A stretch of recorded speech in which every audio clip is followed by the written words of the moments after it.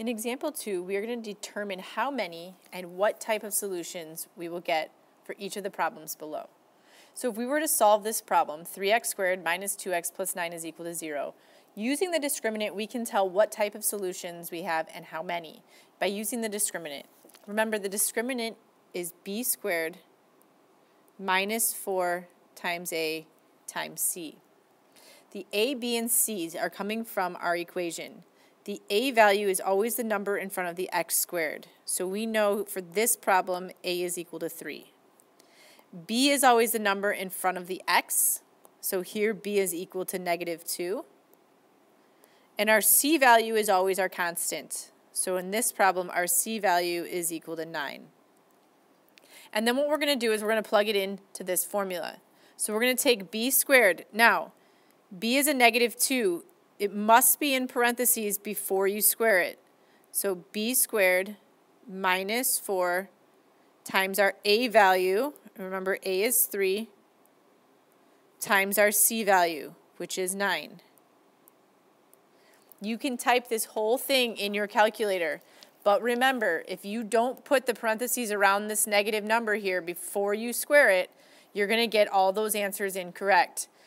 If you are afraid you might forget, then always put the parentheses around so you don't have to remember that. But negative 2 squared should be a positive 4 with the parentheses. If you don't do the parentheses, it would be a negative 4. So make sure you have the parentheses. Go ahead and plug that in your calculator.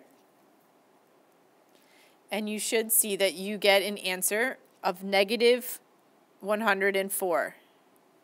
Because our discriminant is a negative number, that tells us that we will have no real solutions.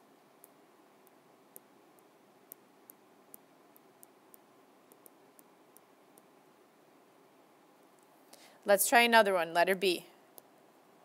So letter B, we have negative 2x squared plus 7x minus 3 equal to 0. So first let's label. We start with a.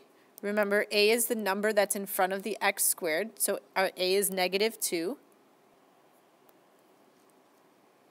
Then if we take a look at the b value is 7, so b is equal to 7. And then if we take a look at c, c is going to be our constant, which is negative 3.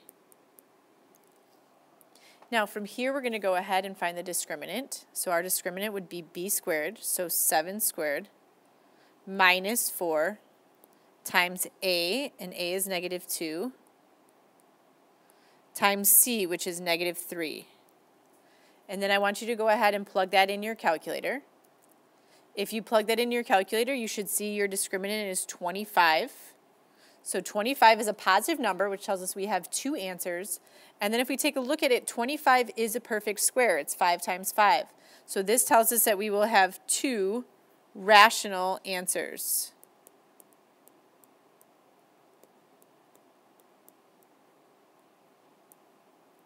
Next, I'd like you to do the try this. So go ahead and pause it now. Unpause it when you're ready to check your answer. If you did the try this correctly, you should have gotten a discriminant of 61, which tells you you will have 2 irrational solutions. If you have any questions, please let me know.